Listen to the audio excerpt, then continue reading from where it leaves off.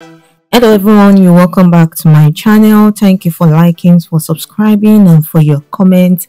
Thank you so much. So in today's video, I'm going to be showing you how to make this peplum jacket you can rock on a dress outfit, a skirt and a top. It's simple, easy and straightforward to make. This is a jacket you can rock on any simple outfit just to give it that unique style or beautiful look. So without further ado, let's get into the video.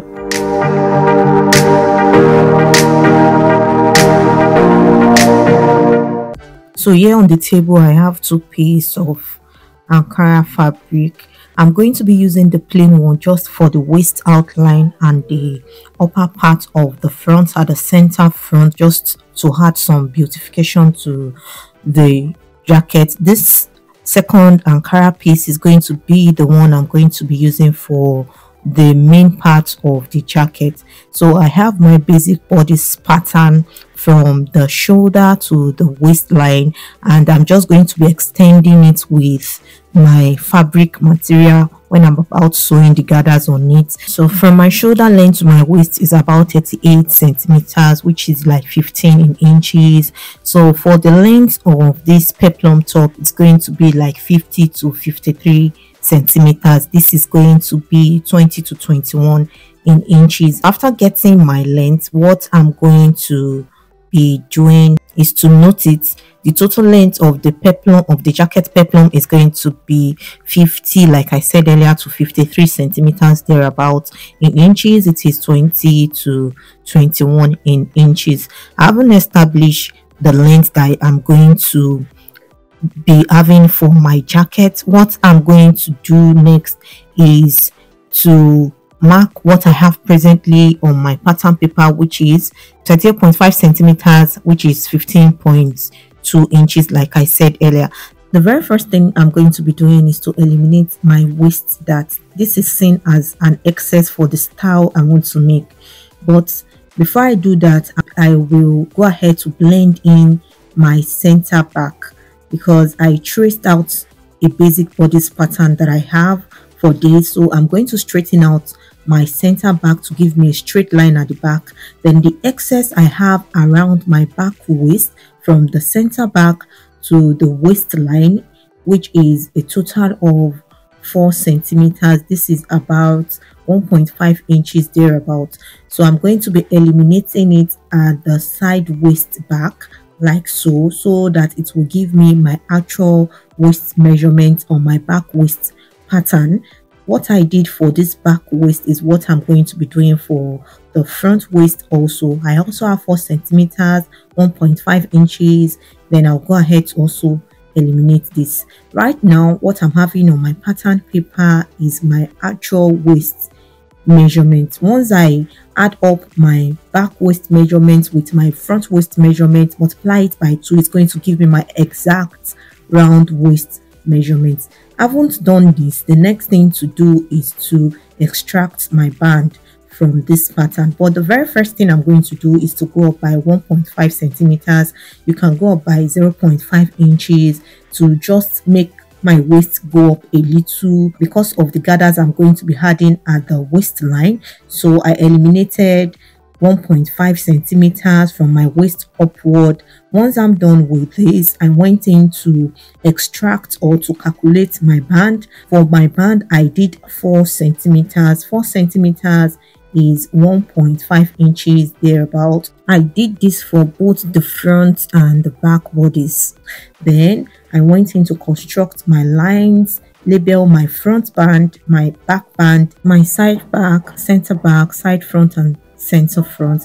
After this, the next thing I went in to do is to come in at my new waistline, where my finger is presently by 6 centimeters. This in inches is 0.2 inches more or less. I'm going to be marking it from the front and the back bodies. Then for the shoulder, you can go in from the very tip of the shoulder to connect, or come in by 1 inch or more. What I did is to come in by 2 centimeters and I connected it to my new waistline. With this, I'm already done drafting this jacket. This is as simple as it goes. But for the neckline, I won't be touching it because I'm going to be adding a collar stand at the neckline. So what I'm just going in to do is to use my marker to highlight the essential parts I needed for this jacket.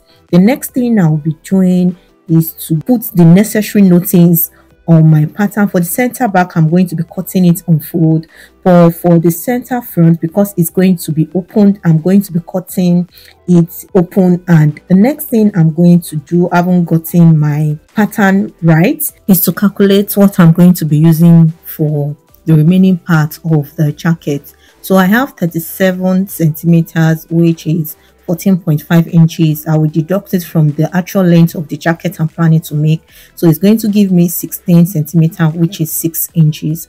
So the total length for the remaining part of this jacket is 16 in centimeters and 6 in inches. This is what I'm going to be adding. Then after this, I'll be adding my seam allowance around the bodies of my pattern.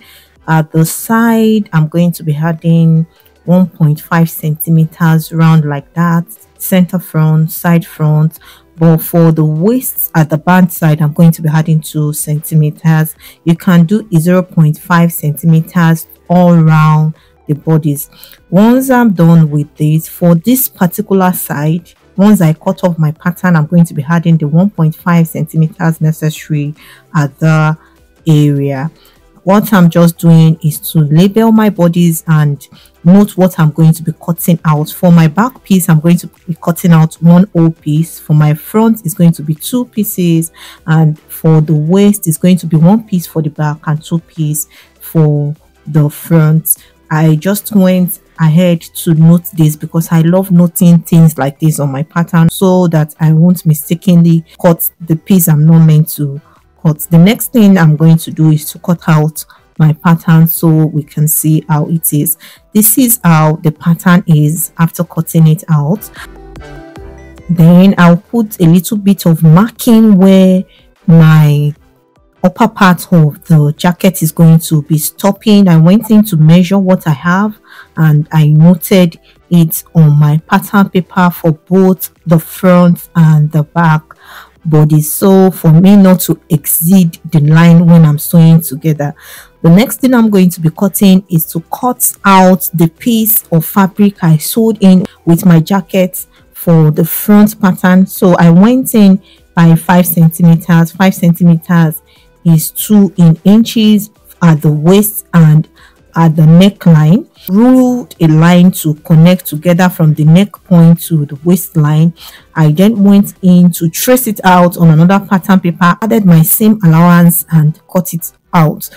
So this is what I have presently on my table. I'm done drafting the necessary parts for this jacket. For the seam for the waistline and the band, I'm going to be adding my 1.5 centimeters, 1.5 centimeters that I added to the other pattern when I'm cutting it on my fabric. This fabric piece is what I'm going to be using to cut the upper part of the jacket and the lower part of the jacket. Then this one, I'm going to be using it to cut out the band and the one I added to the center front and the collar stand. So I already went in to cut all the necessary parts needed for this jacket. The reason why I don't do this on camera is because I have recorded this first and I discovered after finishing the video that nothing was recorded, so I had to start all over again. So I'm just going to be showing us the fabric piece that I already cut out, and I placed my pattern on it, separating the pattern from the one I used for the recording first. You can see it's all the same thing. It's the same process I went through, and so I'm just showing us the length at which I want this video to be out there. For the fabric piece, I cut 4 pieces for the front because I'm going to be using the same piece to lining it. Then 2 separate pieces for the back. For the front band, I also cut 4 pieces. For the back band, I cut 2 pieces, and for this other part, I cut just 2 pieces. And the peplum will be added after sewing everything together. The first thing I'm going to be doing is to remove my pins and to go ahead to prepare my fabric for sewing. The very first piece I will be attaching is the front piece, and the back piece at the shoulder line. So the first thing I'm doing is to go in with my pins to hold both back and front shoulder together. Go ahead to sew it along the edge like so, then place the piece I cut for the center front at the area like so. I will go in with my pins to fold that edge in and hold it down in a very smooth and neat way to align with my front piece. Then after pinning, what I'm going to do is to go ahead to measure if I have the same length, then go in to sew it at the edges like so. This is what I have after sewing in my shoulder and the center piece together. The next thing I'm going to be doing is to take my lining piece, which I've also sewn together, place it on my front piece, then pin round the edges like so, and I'll go around to sew it at all the edges where I have pinned together. Having done this, I'm going to pick up my band piece, then I will attach the front band to the back band at the side like so, pin it together, also attach the other piece together at the side.